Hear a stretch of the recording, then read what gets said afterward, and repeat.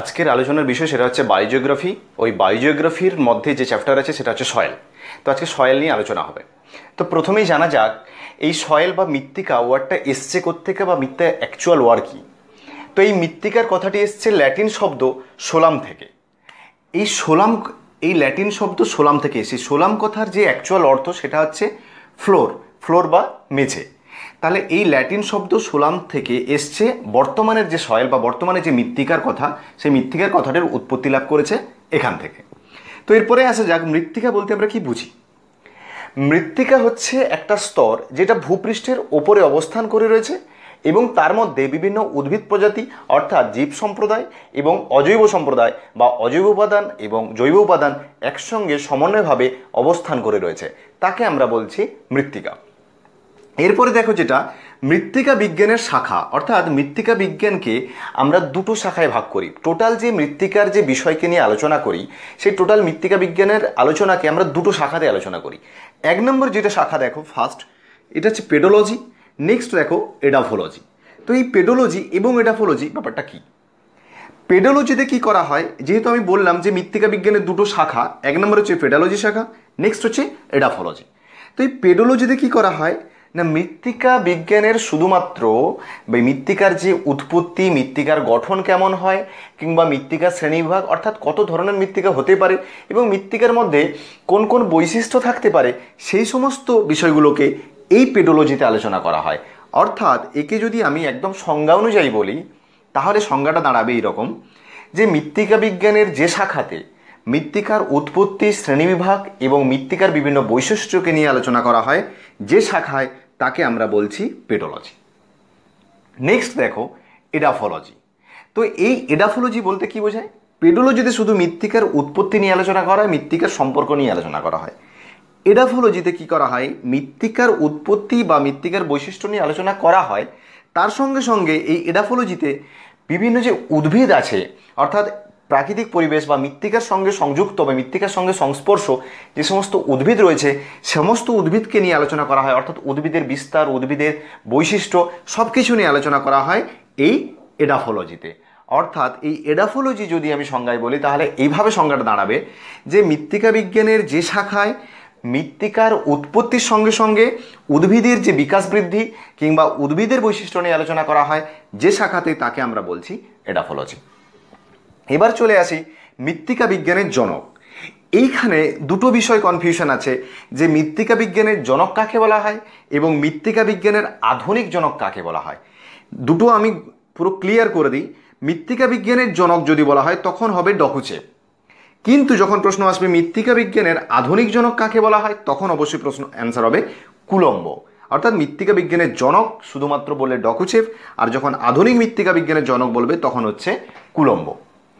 Next দেখো এখানে যে মৃত্তিকার সংজ্ঞা বলেছিলাম, এই মৃত্তিকার সংজ্ঞা বা মৃত্তিকার যে সংজ্ঞার ধারণা দিয়েছেন বা মৃত্তিকা সম্পর্কে বিভিন্ন ব্যাখ্যা দিয়েছেন তারা হচ্ছেন, এই নামগুলো অবশ্যই মনে রাখবে, এরপরেই নামের বিস্তার আলোচনা করা হবে। অর্থাৎ এরা কোন কোন সূত্র, কোন কোন ফর্মুলা ব্যবহার করেছে সেগুলো নিয়ে আলোচনা করা হবে।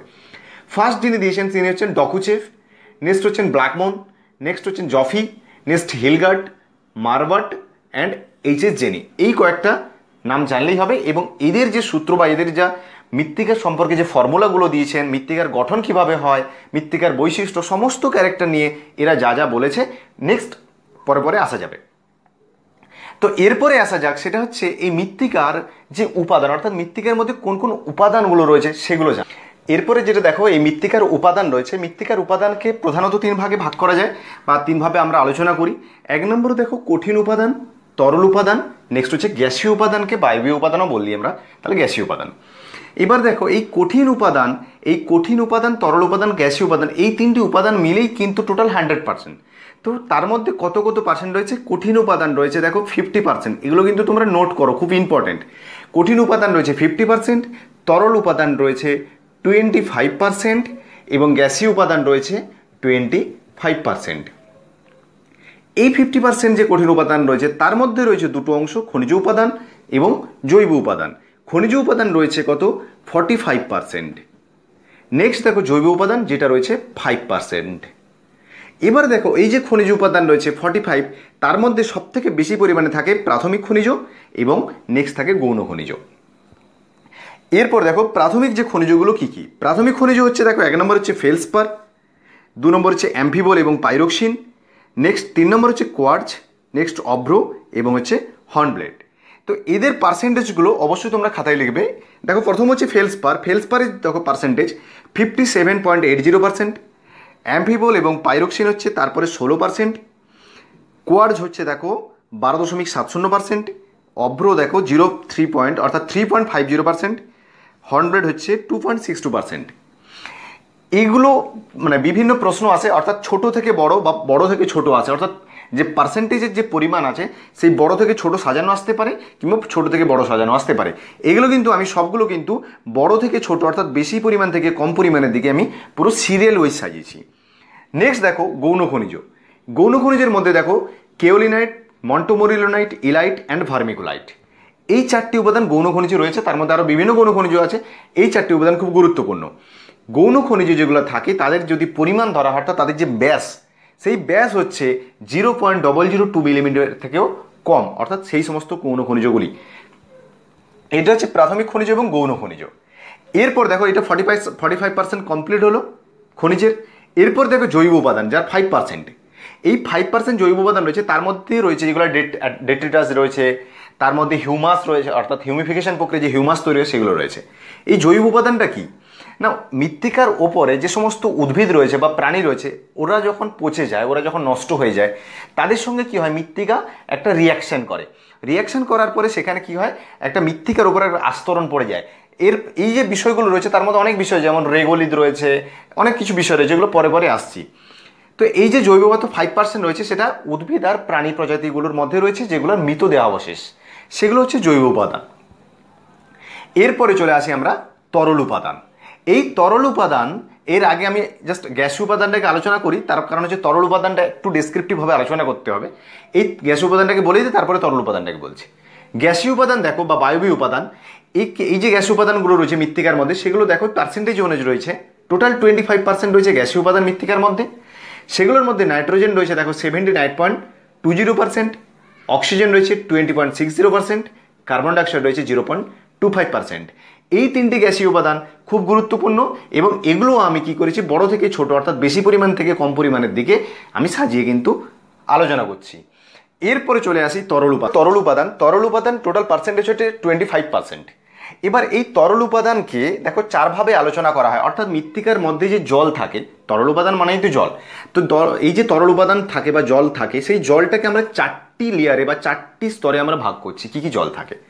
ফার্স্ট যেটা থাকে সেটা দেখো 1 নম্বর থাকে হাইড্রোস্কোপিক ওয়াটার। নেক্সট দেখো ক্যাপিলারি ওয়াটার, আচ্ছা এগুলোকে বাংলায় ট্রান্সফার করি, হাইড্রোস্কোপিক ওয়াটার, যেটাকে আমরা বলছি জলাকর্ষী অণু বা জলাকর্ষী জল। নেক্সট 2 নম্বর দেখো ক্যাপিলারি ওয়াটার বা কৈশিক জল। নেক্সট দেখো 3 নম্বর, সেটা হচ্ছে গ্র্যাভিটেশনাল ওয়াটার বা মহাকর্ষীয় জল। আর এটা হচ্ছে কম্বাইন্ড ওয়াটার, অর্থাৎ যেটাকে আমরা সংযুক্ত জলও বলতে পারি। তো এছাড়াও আরেকটা উপাদান রয়েছে, সেটা হচ্ছে জলীয় বাষ্প, সেটা এত গুরুত্বপূর্ণ নয়, তো সেটা তোমরা জাস্ট মনে রাখবে। কিন্তু 4টি বিষয় আমাদেরকে পড়তে হবে, এই 4টি জিনিস। সেটা প্রথম দেখো হাইড্রোস্কোপিক ওয়াটার। এই হাইড্রোস্কোপিক ওয়াটার কি? অর্থাৎ হাইড্রোস্কোপিক ওয়াটার হচ্ছে মৃত্তিকার কণা আছে, এগুলো হচ্ছে মৃত্তিকার কণা। এই যে মৃত্তিকার কণা, মৃত্তিকা কণার ওপর পৃষ্ঠে বা মৃত্তিকা কণার ওপরে যে আস্তরণ রয়েছে, ওই মৃত্তিকা কণার আস্তরণের উপর যে জল এই মৃত্তিকা কণাকে জড়িয়ে বা আকর্ষণ করে অবস্থান করে, তাকে আমরা, সেই জলটাকে আমরা কি বলছি, হাইড্রোস্কোপিক ওয়াটার বা জলাকর্ষী জল। নেক্সট দেখো ক্যাপিলারি ওয়াটার। ক্যাপিলারি ওয়াটার কেমন? হাইড্রোস্কোপিক ওয়াটার মৃত্তিকা কণার মৃত্তিকার ওপরে অবস্থান করে রয়েছে, মৃত্তিকার পুরো আস্তরণ জুড়ে। এরপরে এই যে মৃত্তিকার যে ফাটল আছে, এই যে মৃত্তিকার ধরো ফাটল আছে, এই ফাটল বরাবর এই জল কি হয়, মৃত্তিকার ভেতরে প্রবেশ করে, দিয়ে ফাটলের মধ্যে অবস্থান করে, তখন তাকে আমরা বলছি ক্যাপিলারি ওয়াটার বা কৈশিক জল।